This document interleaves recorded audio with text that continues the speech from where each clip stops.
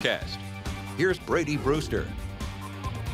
We're going to keep that breaking weather alert in place for the next few hours. We do have those strong winds across southern Colorado, some of the strongest right now in the Springs, and we've got our hour-by-hour forecast here for you.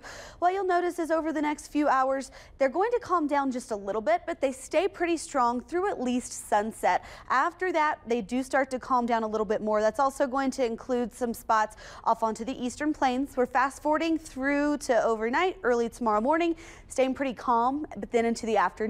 Wind is going to be strong once again tomorrow. I don't think we'll be quite as strong as today, but we could see some of those gusts definitely over 30, maybe 40 miles per hour.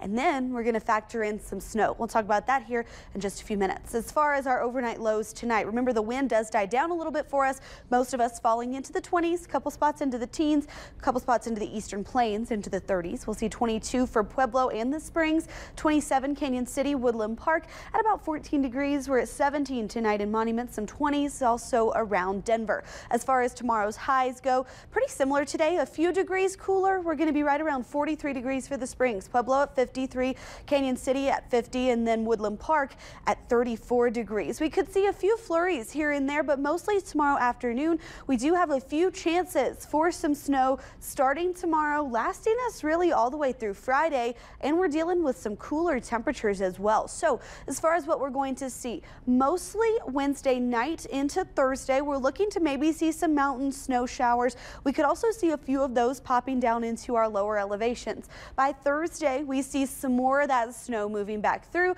but it mostly is going to target areas along Highway 50 and to our south. I think around the Pikes Peak region, if we see any of that accumulating snow, Friday right now looks to be our best chance at it, but models really are still coming together. We've got some of these that are a little bit all over the place at this point, so this could all change. But right now it doesn't look to be too impactful as far as accumulating snow. So we'll just play right through this. This gets us to tomorrow evening. Remember, a few of those showers making it down low as far as overnight into Thursday morning. That's when we start to see some of those snow showers out onto the eastern plains. Right now, maybe around Pueblo by late Thursday morning, we could see a little bit heavier snowfall at that point. We get a little bit of a break, and then by Friday night, that's when we start to see maybe a little bit more of that snow targeting the Pikes Peak region up towards Monument and towards Denver. As a whole, like we said, it doesn't look like we get a ton of snow out of this. Some areas obviously seeing a little more than others, but the most of this snow is still going to be confined over into the mountains, so travel will be pretty difficult over the next few days.